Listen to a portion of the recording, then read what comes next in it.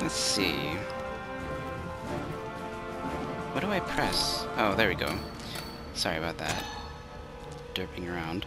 So, I'm gonna change to this one. And so the new enemies that we're gonna meet are called the Jiwavo.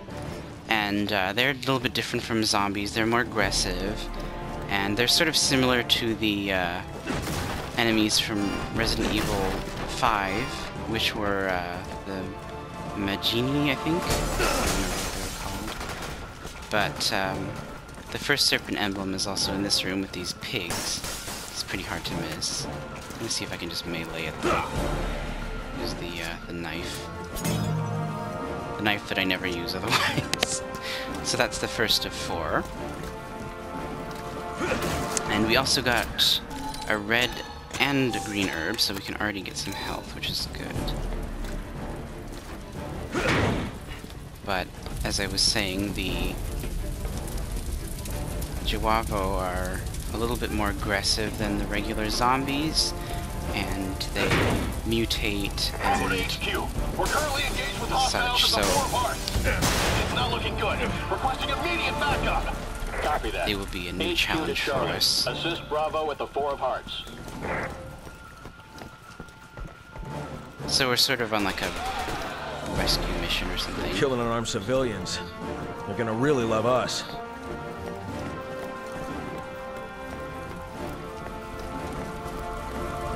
I'm on it.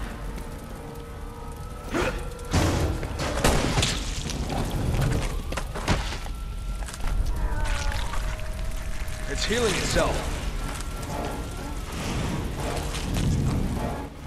So this is our first Jiwavo enemy, and they are infected with a C virus, so they are actually able to mutate and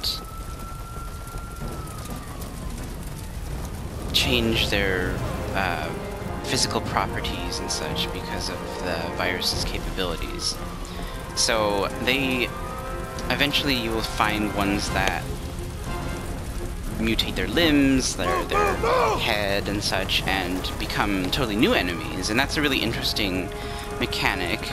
It is, as I said, similar to That's not good. Resident Evil 5 and a little bit Resident Evil 4.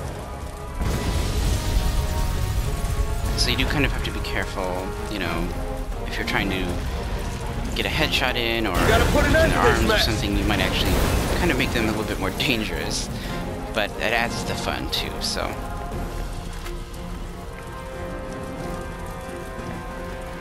We're just gonna keep going along this way. Proceed along Route 9er. Take a back alley to get to the Ace of Spades.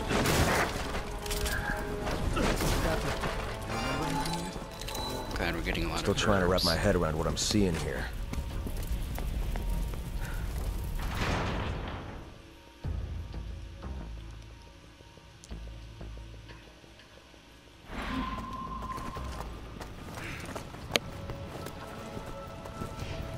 You know, I figured you'd be a little rusty.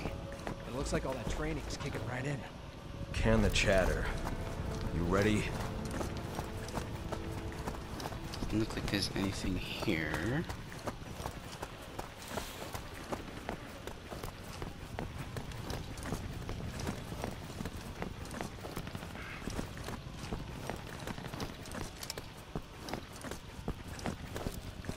I thought there was an item here. I guess not.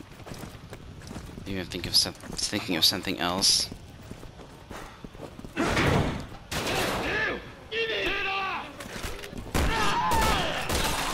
Kind of annoys me when they do that forced targeting thing, so even though I'm not actually targeting anything, the game just does it for me. Then it kind of catches me off guard. All clear.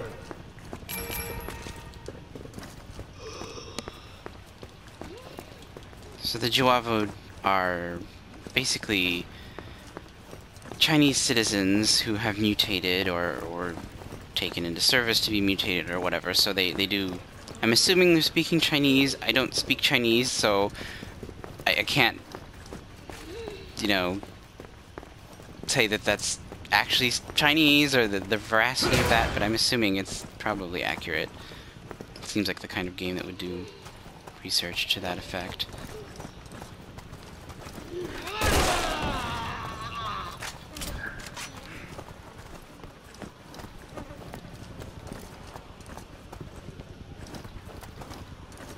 I'm on it.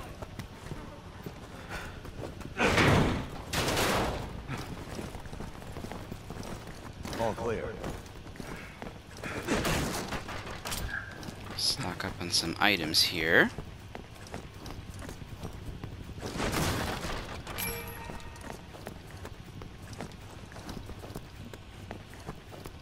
And so basically you'll know that the area is out of enemies or clear of enemies when the team indicates all clear, and then you know that everything is safe. So that's kind of helpful if they do that. These guys are fine. Echo to HQ! Hold them up! Retreating from Diamond 3! HQ to Echo. Requesting immediate status update. What's going on? We're overwhelmed! There's just too many of them! We've got no choice! We have to fall back! Shit!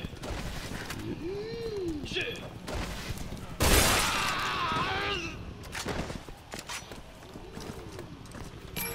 And it's usually pretty easy to tell when Joavo are out and about, because they do sort of make weird, like, sighing or wheezing noises, so you can definitely tell when they're around, which is a helpful indicator.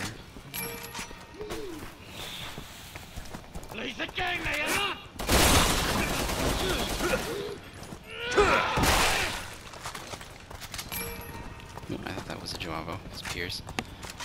There's a bonsai tree or something. Usually those are Japanese, but anyway, so I'm gonna go ahead and stop here, and we'll continue along in Chris's campaign in the next video. Thank you so very much for watching.